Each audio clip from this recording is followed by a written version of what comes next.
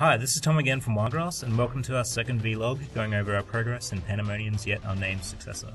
Through this video you'll be hearing some of the music that Tommy Goff has been producing for the game in the background, and there are many more tracks to come, so look out for that in the future. We're going to be starting off by focusing on the new art direction for the game.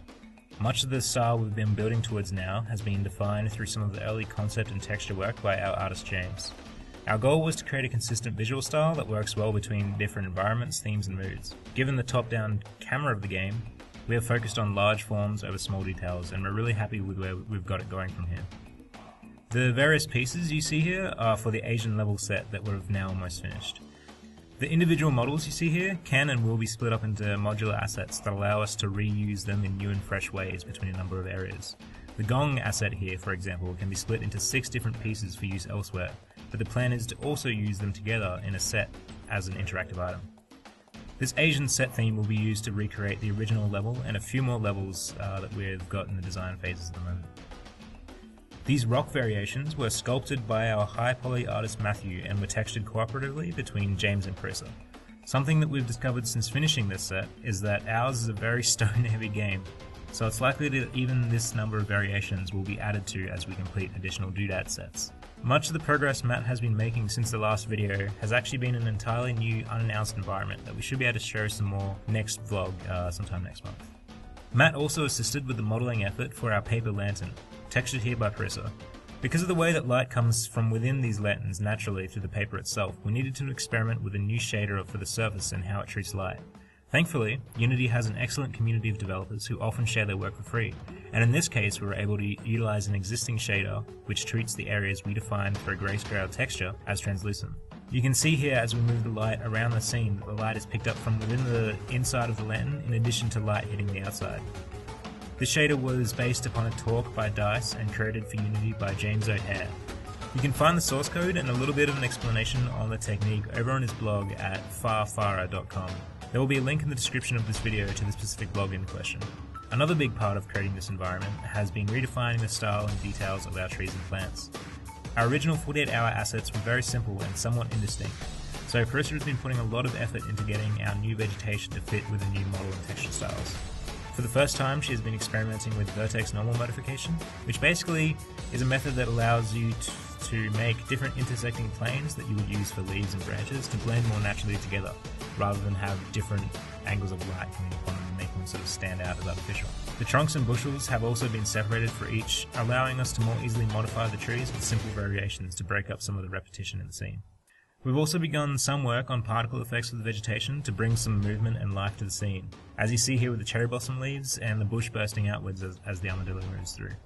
This stuff is still in its very early stages though, and may not be returned to for some time while we get the broader assets and design for the game in place. When Carissa hasn't been creating plants, she's been working on new tileable textures for the various terrain types we'll have in the game.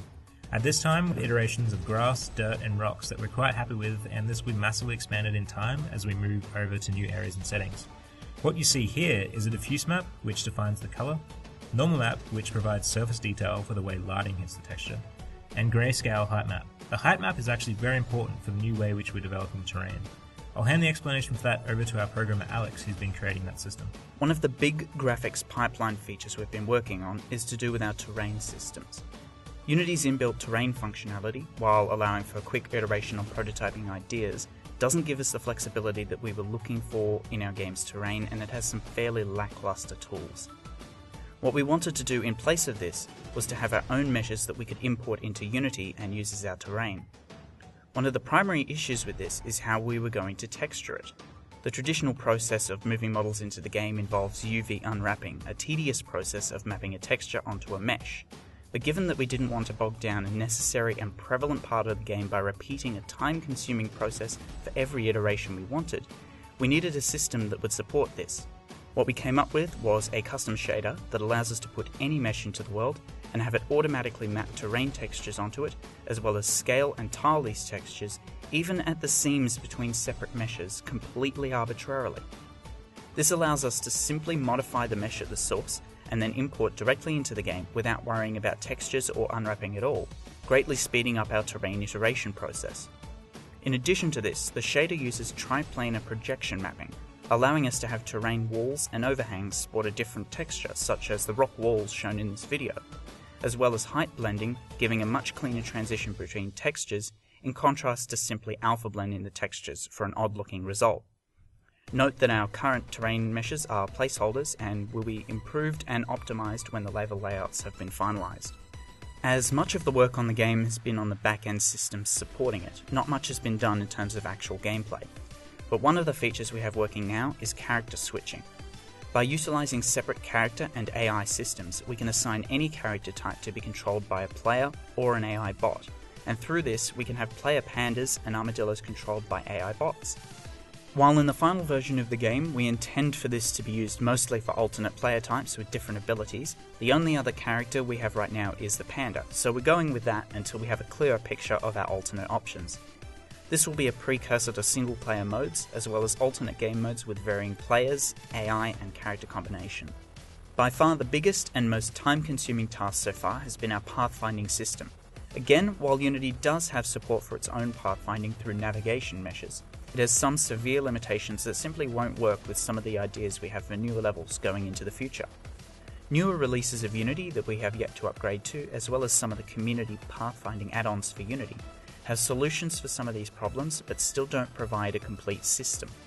We needed support for static navigation baking, as well as dynamic paths and dynamic obstructors. We've been building a system that solves all of these issues and allows us to build the levels and systems that we want. A dynamic obstructor will block parts of the navigation node graph, preventing an AI bot from pathing through an area, while dynamic paths will rebuild the graph around them, ensuring the bots take the correct routes around a level. Where initially we had some poor performance issues with this pathfinding, they have been vastly improved since we began development. Taking our most extreme instances, graph generation is down from 90 seconds to 2 seconds, loading is down to half a second from 9 seconds, and pathfinding and graph changes are now done in background threads. We still have some issues to attend to, but we're very quickly working through them and the pathfinding should be complete soon. Once it is, you'll see much more from us on the features side of things. And that's pretty much it for this month. So next month, you're going to be seeing, as you see in some of the previews here, we've got multiple environment types being worked on simultaneously now. So previously, while we were all working together to get this one Asian set theme down, we have enough of a base level of assets that we can start spreading out and creating various different environment types now, experimenting with that and mixing and matching from there. We've also got a new panda character model coming on the way, so we've got a new artist working with us, Glenn Cowley, who is sculpting a new panda for us. The panda and armadillo you've seen obviously are from the 48-hour game at the moment. These will all be replaced in time as we get the new assets in.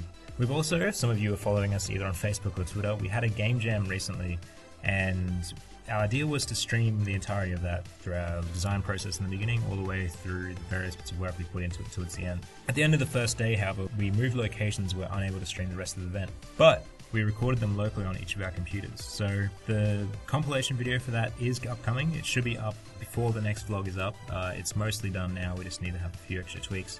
Took a little bit of time to get the multitude of hours down to the one video, but it's looking nice and should be up soon. We'll also have the game available for download. It will be called Wilhelm Scream. It should be up on our website sometime around the time the video is put up there, so look out for that. Stay tuned for these updates and more. If you want to have more of this stuff, subscribe to our YouTube channel. Follow us on Twitter at Wildgrass Games, Facebook.com/WildgrassGames, or just search for us in the search bar. And of course, we have this blog on our website.